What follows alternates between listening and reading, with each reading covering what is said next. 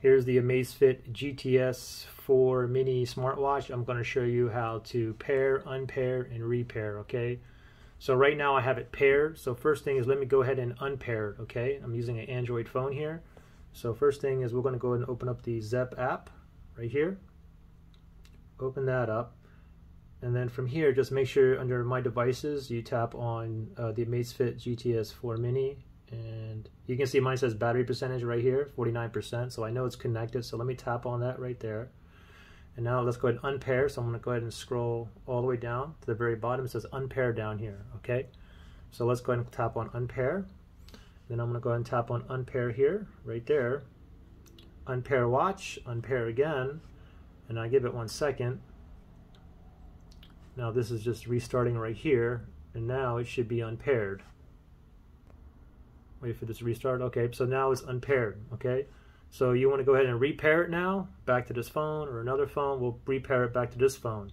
So again, we're going to go ahead and open up the Zep app. So we're just going to go ahead and open that, and now let's go back to the watch here and let's go with English here. So we're going to tap on English. Now we get a QR code here. Okay, now under My Devices right here, we want to click on add. Okay, we want to add this GTS 4 Mini. So I'm going to click on add. Oop, tap on that right there. And now this is a watch. So the first one up here, I'm going to tap on watch.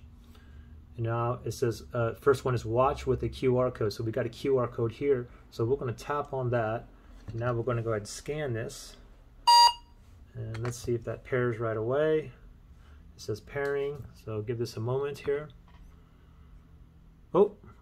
Confirm pairing on the watch. Accept binding request. I'm going to tap on the check mark for OK. Now it says binding, pairing down here. Welcome to Amazfit GTS 4 Mini. Go to instructions. I don't need to. Let me just go ahead and X out of that.